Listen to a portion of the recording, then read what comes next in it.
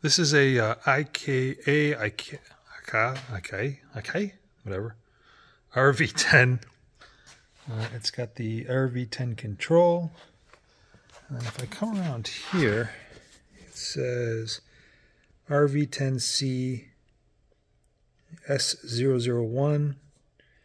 And right there, it's got a part number of 03. I'm sure you can read this better than me. 467 800 maybe. Came out of a closed lab, and comes with this. I'm going to murder this stuff, but this is a receiving flask, I believe. It's a 3,000 milliliter. Then this piece and this piece. It says IKA S16, but I couldn't find any reference to that. So that is a evaporation something or other. This is probably like a temperature probe, I think.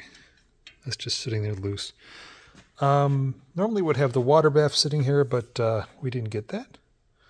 But we'll go through some of these controls. I just wanted to show you it running. So I got it set at 48. Let's kick that.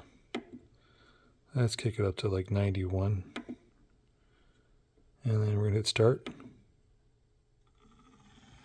You can see that goes pretty good.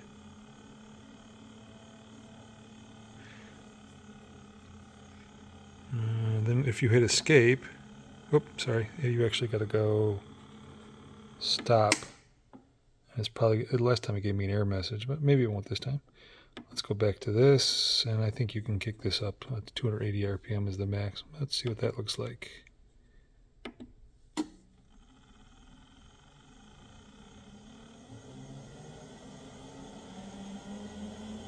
And it seems to be going pretty good. You can see it spinning on this side.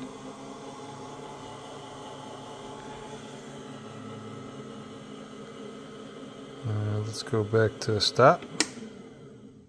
I was going to show you the lift working here, so let me hit down.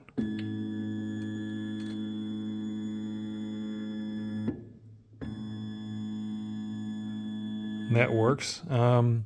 This whole piece adjusts. You loosen this knob and this thing tilts. I had it set up that way.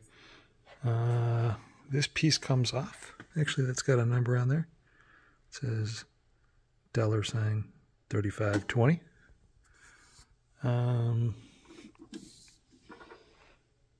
That looks like maybe one up there. Come around the side here. Come around the back, I should say.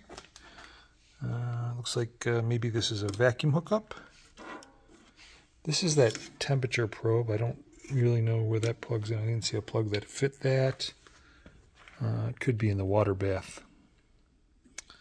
But that's the unit. I almost want to say that we want to freight ship this piece. It's not that heavy, but I just feel like this is going to be really hard to ship, like this glass. Maybe I'll put a quote in for it. I got to get a weight on the whole unit, and maybe we'll build like a crate or something. I'm not sure. If you got any questions, concerns, let me know. Otherwise, that's the unit. Thank you.